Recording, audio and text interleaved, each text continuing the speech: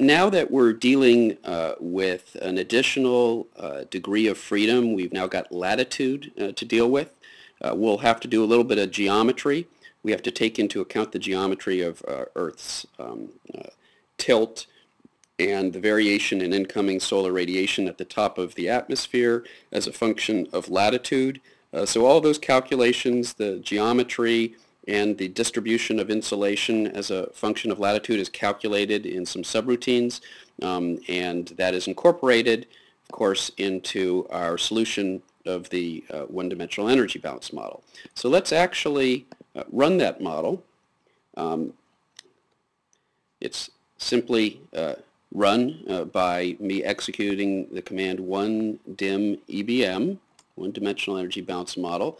Okay, and what it's done, first of all, it calculates the insolation at the top of the atmosphere as a function of latitude, where we, of course, have very high values of solar insolation near the equator, very low values near the pole. And it is now varying the solar constant. We're describing that through a solar multiplier. So it varies the solar constant from 40% larger than its current value, a multiplier of 1.4, all the way to 40% lower than its current value, a multiplier of 0.6. And a multiplier of 1 is the current value of the solar constant.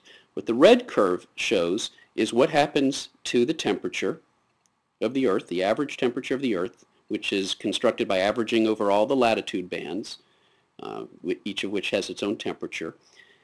As you lower the solar constant from a value that's 40% larger than it is today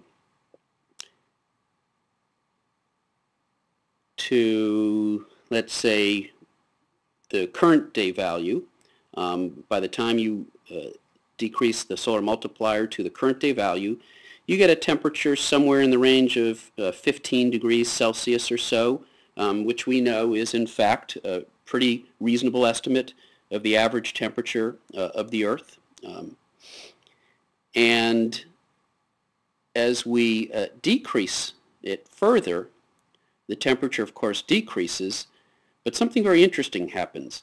Suddenly, we reach a critical point where the temperature drops quite rapidly to well below freezing, and of course continues to drop further as we lower the solar multiplier further. What's happening here is as Earth's temperature is getting colder and colder, the latitude zones that are occupied by ice are spreading further and further towards the equator until eventually we reach a point where the entire Earth becomes covered with ice and the albedo plummets dramatically. The albedo increases dramatically and Earth's temperature therefore plummets dramatically.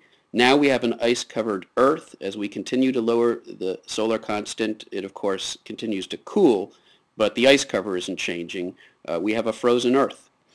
Now what happens if we instead start out with a solar constant that is 40% below the current value and continue to increase it? Well, that's what's shown by the blue curve.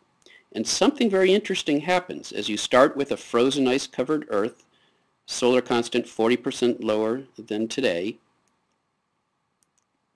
it of course warms as we increase the solar multiplier, but it's still ice-covered, it's still ice-covered, it's still ice-covered, and it actually remains ice-covered, and the temperature remains very low. The average temperature of the Earth remains well below zero, all the way until we reach a solar constant of 30% larger than today. At that point, we now suddenly begin to melt away the ice fairly rapidly, and as soon as we do that, Earth's temperature increases very rapidly. Now we have an ice-free Earth, and we're back where we begun. And if we increase the solar multiplier to 1.4, we are precisely where we started out.